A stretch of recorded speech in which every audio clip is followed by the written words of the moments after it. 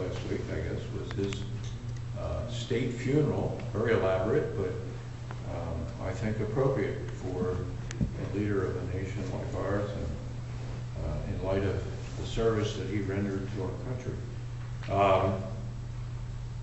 A lot of stories came out last week about him, most of which I never heard. But he was, evidently he was a man with a great human touch, and always concerned about just the regular folks that he would come in, folks like us, that he would come in contact with, and making a special effort to know a little bit about them, things like that. He always made sure to thank people for gifts that they sent when he was president. He'd always thank everybody for stuff like that. One of the stories that came out, maybe you heard it, about 5 years ago, the president, any ex-president, has a Secret Service detail because there's a lot of crazy people out there, I guess. And he had one, and he got to know these guys pretty good. There were about a dozen of them, Secret Service agents who, round-the-clock coverage. Well, at one point, one of the men who were in the detail, his 2-year-old son was diagnosed with leukemia. And as a result of that, he had chemo, and the little guy lost all his hair.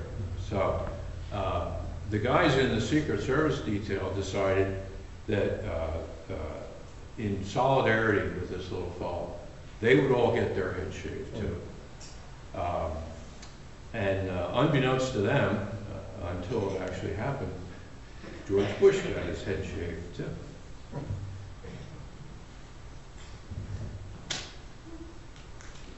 But the really amazing part was that the father of this boy, and they didn't give names of the agents, although the little boy's name was Patrick, they gave his first name. And he said how impressed all his fellow agents were with the fact that someone like George Bush, who had been president, who had been vice president, who had been the head of the CIA, representative, and not the least of his service, he was a 19-year-old naval pilot who got shot down. That he would do something like that for the sake of this little kid. And I know when I read the story, I was very much impressed with that. And it made me think that what he did was more than just a nice thing. It was a very Christ-like thing that he did.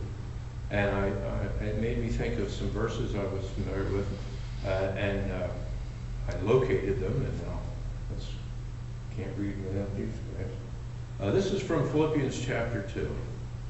Your attitude should be the same as that of Christ Jesus, who, being in very nature God, did not consider equality with God something to be grasped, but made himself nothing, taking the very nature of a servant, being made in human likeness, and being found in appearance as a man, he humbled himself and became obedient to death, even death on a cross. And I guess it's a tribute to George Bush and the kind of man he was that he did that. And I thought afterward, the story about him shaving his head was very heartwarming, and it was very heartwarming. But what Jesus did was heart-changing, and that's what we need to take from all this. That what he did for us, there are no words to describe our thanks for him. Just the fact that he knows what's in each heart, and we are thankful. Let's pray. Father, we thank you for this example of a president of our country who didn't consider his lofty position so high that he couldn't try to help a little kid. How many times more was what Jesus did for us? That Lord, he resided in heaven. He lived with you in heaven. He was in the seat of all glory in heaven. But he said, now I'm going to help these people out.